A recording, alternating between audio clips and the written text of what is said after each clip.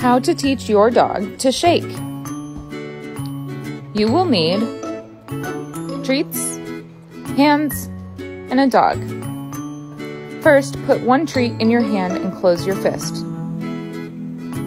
Offer your closed fist to your dog and allow him to attempt to get the food. When he paws your hand, immediately open your hand and let him eat the treat. Repeat this step several times until your dog is consistently pawing your hand.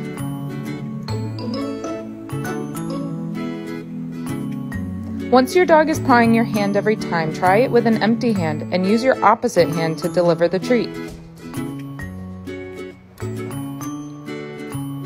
Happy training!